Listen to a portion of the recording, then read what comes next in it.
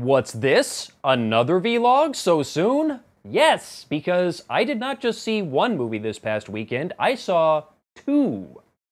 The first one was a movie that has already been out for a few days. The second one, however, is a movie that has not officially been released yet. I was lucky enough, if that's the right word for it, to attend an advanced screening for Pan, the latest movie featuring the character of Peter Pan and a prequel of sorts for the character.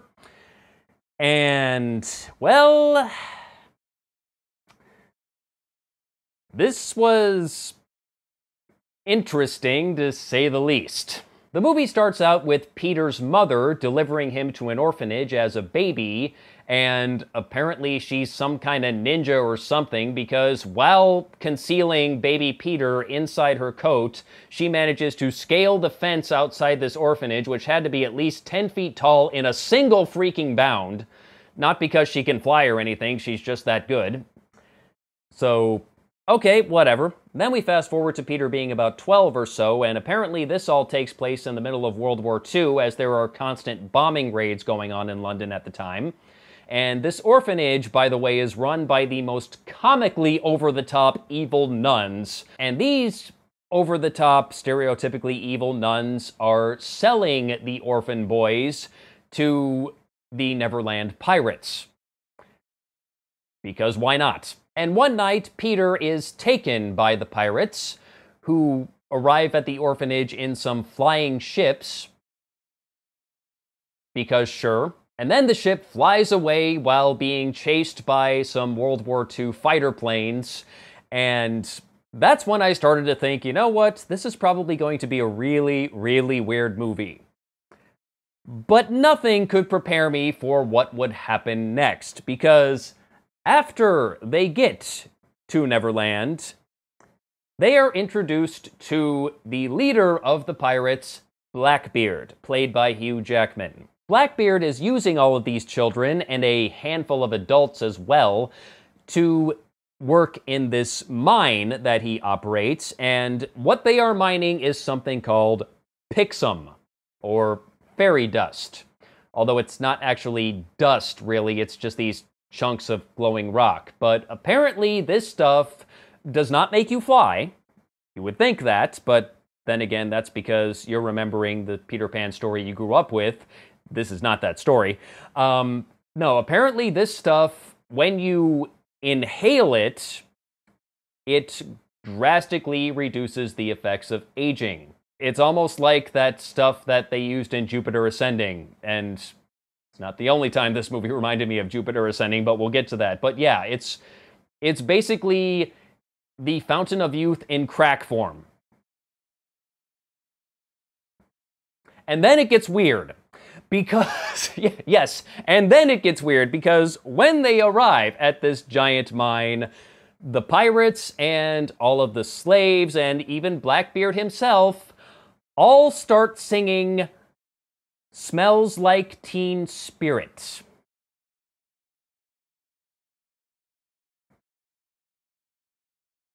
I'm going to say that again.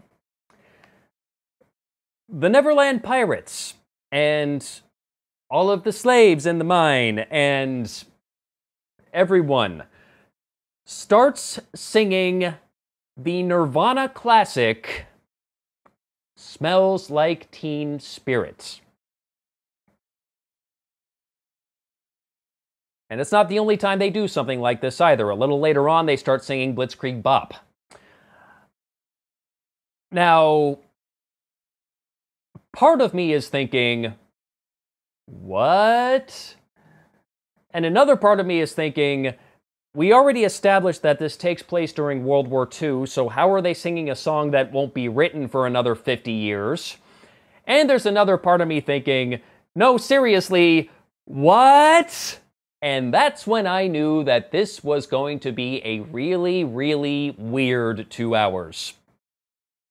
And you expect a little bit of weirdness in a Peter Pan movie, but not like this. I mean, goddamn. Now, if you go into this movie thinking you will find anything that resembles the Peter Pan story that you grew up with, regardless of what version you grew up with, whether it's the Disney version or the original book or Hook with Robin Williams, doesn't matter. You're not going to find any trace of that here. You'll find the character names, and that's about it. Because, yeah, we got Peter, we got James Hook, who is not yet a captain. This is pre-Captain Hook.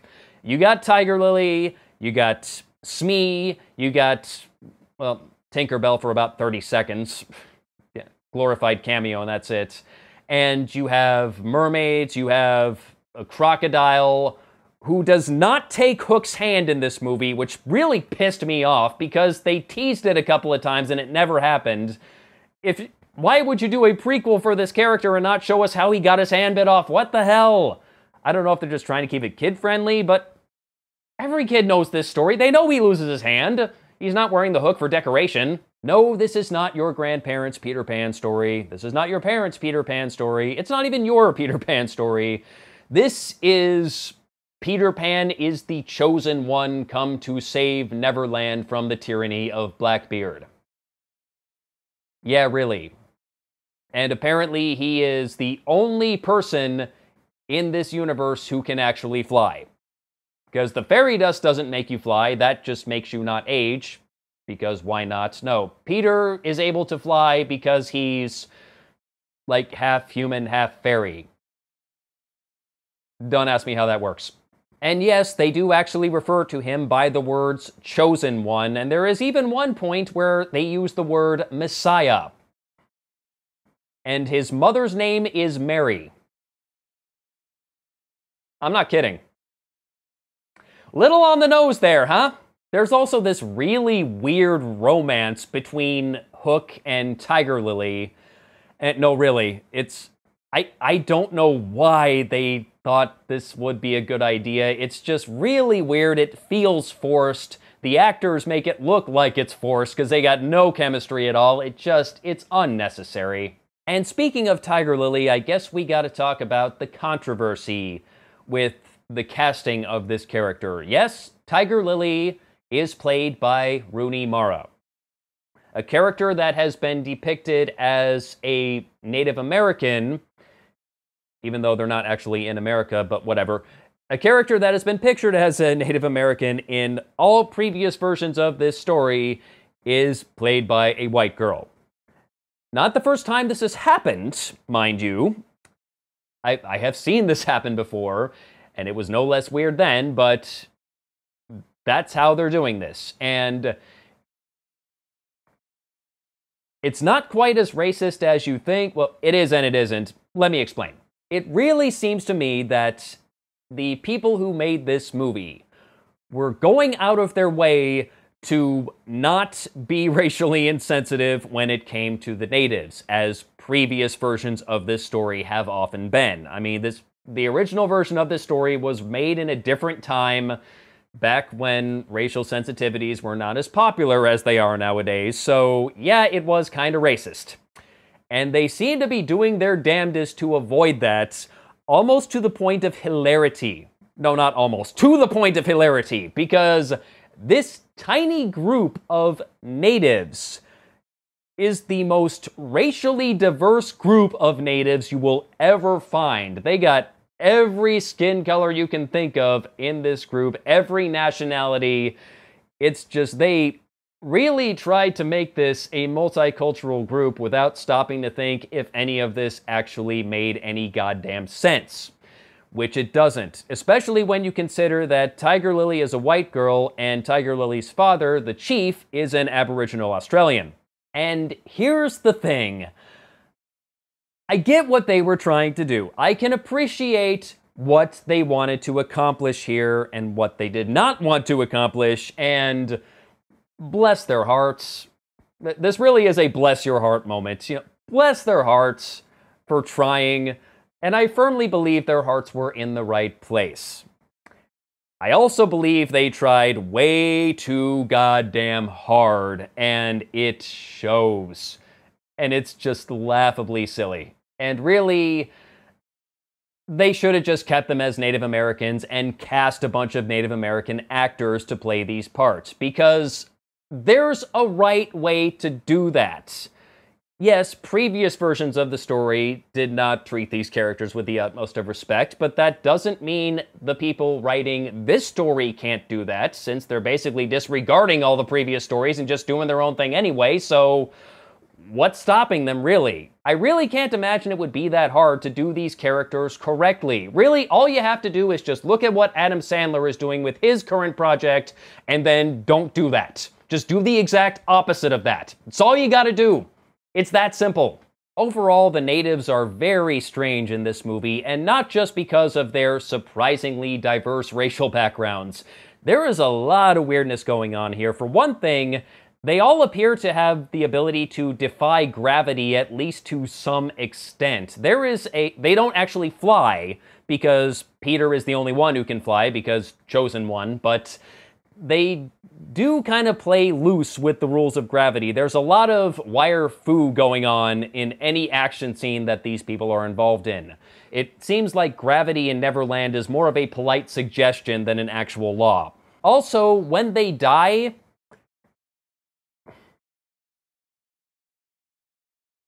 I'd love to know how they came up with this idea. When they die, stay with me, they explode into a puff of pastel-colored dust.